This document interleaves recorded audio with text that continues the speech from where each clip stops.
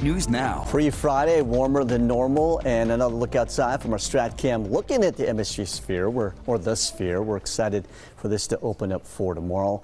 Allergy sufferers, people don't realize that even though we're not in spring, there's still some pollen out there. Ragweed, chino, sagebrush, again, moderate. Dust will go up tomorrow as we see the winds kick up, and especially on Saturday with some patchy areas of dust around the region. Here are your neighborhoods. Let's start off in Centennial Hills. 93 for you, 92 for Spring Valley, 95 for North Las Vegas, 95 also for the east side, Sunrise Manor.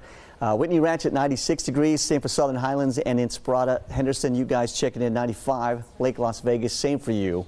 And 91 right now for Mountains Edge and Rhodes Ranch. 90 currently for Pahrump over the hump, and 89 Boulder City. You're at triple digits down in Laughlin for sure, and just shy of that for Death Valley right now at 98 degrees.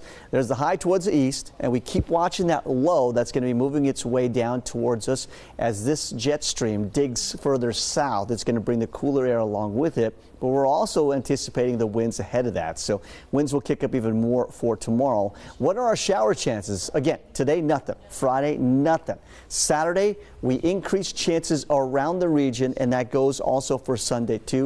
Not all neighborhoods will get it, so it'll be very hit and miss if we get anything at all, and then very slight chances for Monday morning too. So we'll keep our eye on that, keep our fingers crossed, because we could certainly always use more rainfall here in the desert. Your accurate wind forecast does show the winds increase again tomorrow. That's when we'll really start to see the winds pick up. No wind advisory for Las Vegas, although it's still going to be windy for us tomorrow and also on Saturday. The strongest wind gusts, like we said, are going to be off into Arizona for Saturday specifically. I'll show you your wind gusts and how much they'll peak.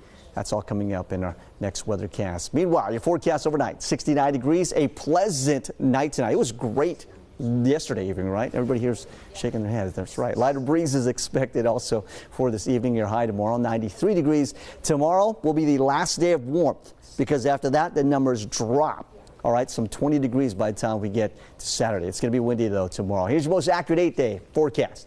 Windy Saturday, breezy on Sunday. There's those shower chances. We'll keep our eye on Monday, at least in the morning, too. Got a couple 70s in there like we talked about on Sunday and Monday, with some cool mornings on Sunday and Monday as well. Next week, we're back to the mid-80s, but looking good.